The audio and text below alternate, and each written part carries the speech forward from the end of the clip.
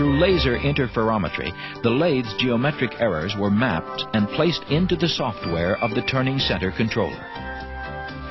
Alkan Donmez, an engineer who did his PhD research at NBS, discusses the achievements of geometric and thermal error correction.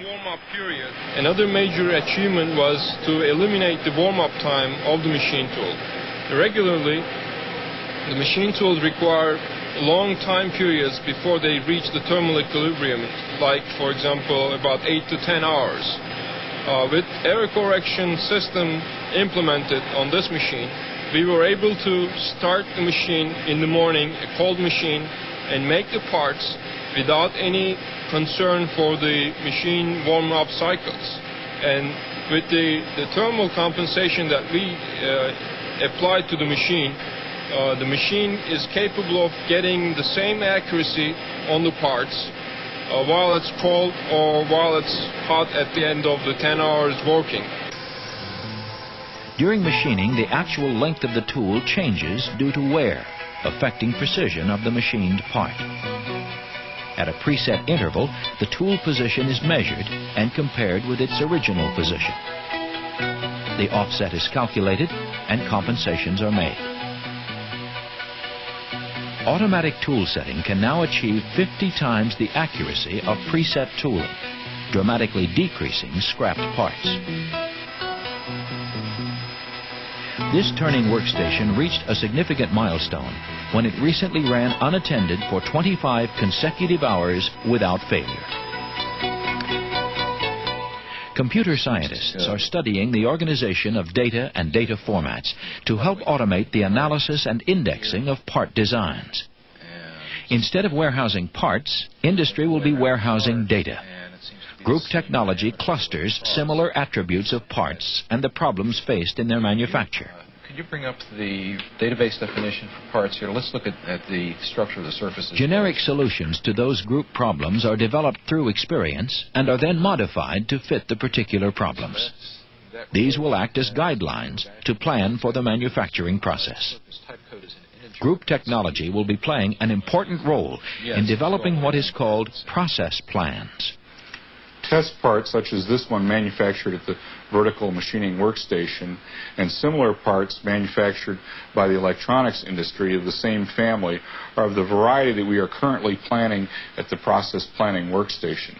The process planning system provides us with the capability to specify the resources and the procedure or steps necessary to make a part. Down at the machine tool level in the process planning system, we specify a part in terms of features. Some of the features the system supports are O-ring grooves, pockets, and through holes. From our feature description of the part, we're capable of automatically generating the numerical control code that is used to run the machining center. Our major goals of this project are to develop standard data structures for process planning and to improve the productivity of the process engineer. At the vertical workstation, we are illustrating the link between process planning and control software. We describe the part to the system in terms of a process plan. We specify individual features, and that features are automatically used to generate numerical control code to run the machine tool on the shop floor. What I'd like to show you on the screen here is how I change the description of the part. I'll change the dimensions on a pocket, add a hole to the part, and then I will release that process plan to the vertical workstation controller to execute on the floor. Now, I don't mean to imply that the machinist would be perhaps changing the design of the part on the floor. What we're trying to show here is the flexibility and the interfaces between the different systems. Let me show you how easy it is now to change the part design. We have a groove here that's illustrated that runs the length of the part. I'm going to change the dimensions of that so that the groove is shorter.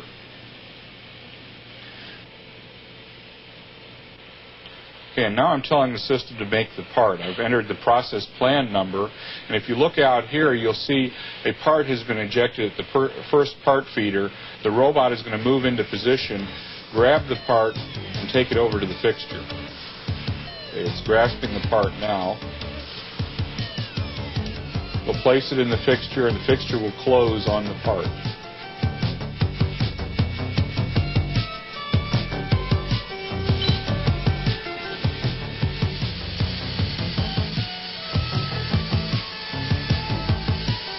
the equipment in this station is integrated into a single operational unit in a standalone mode. Later, it will be tied into the overall AMRF control, communication, and database system. An extraordinary array of parts, generally taking days and often weeks to design and produce, are being made here in minutes. At the cleaning and deburring workstation, AMRF engineers are conducting research on cooperative action by 2 robots. In this exercise, the objective is for the pin, representing a deburring tool, to follow the contour of a finished part, maintaining constant force. The computer screen demonstrates the system's sensory interactive ability to bring the force back to the correct range and to detect a part whose characteristics are unacceptable.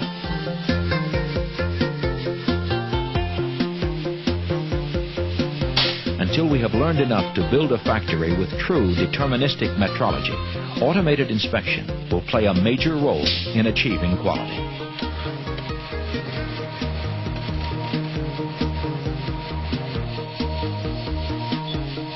This workstation is inspecting parts machined in the AMRF for dimensional accuracy.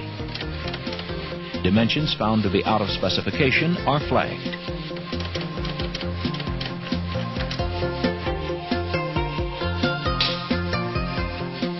An optical scattering system provides surface finish inspection.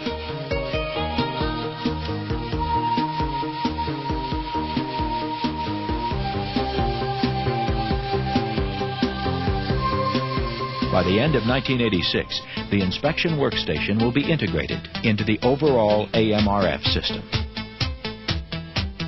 In later stages of development, inspection results will be fed back to the database for process control, for go, no-go decisions on acceptance of parts, and for analysis in revising the rules used in expert planning systems.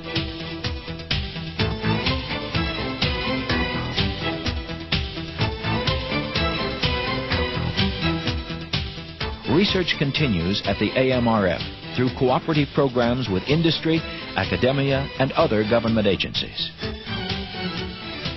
By focusing its efforts on interface standards, in-process measurement, and issues of factory system architecture, the AMRF is supporting the nation's requirements for standards in automated manufacturing.